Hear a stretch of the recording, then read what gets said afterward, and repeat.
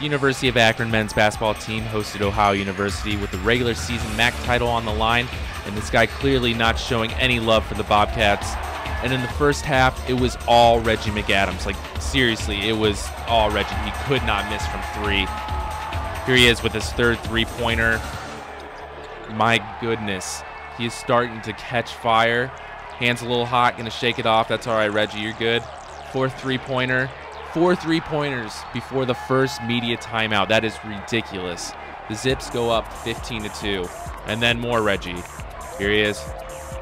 Actually misses this time, but Josh Williams recovers the rebound, hits Reggie in the corner. Reggie's fifth three is good.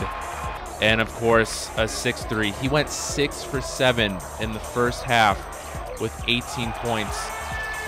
But even after the Zips' hot start, the Ohio Bobcats would start clawing their way back with making a run of their own, led by Dron Simmons and Treg Suddy. Treg Suddy at the top of the key, makes a three. They eventually would cut the Zips' lead to 4. But Noah Robotham stops the bleeding with a nice three-pointer with 5 seconds left. Zips go up 42-37 at the end of the first half. Then the Zips started taking control in the second half by shooting lights out from the three. Jake Kretzer gets things going with his three. And then it became the Quan Chieftain show. Quan, three, good. And then Quan, wide open from the top of the key, makes it. Antono Jackson loves it, and the Zips go up. And Quan, one more time. Oh my goodness, hit the Quan.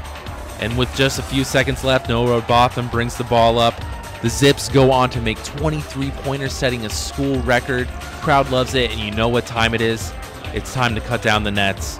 Akron goes on to beat Ohio 91-76. The Zips win the regular season MAC title and clinch a #1 seed in the MAC tournament.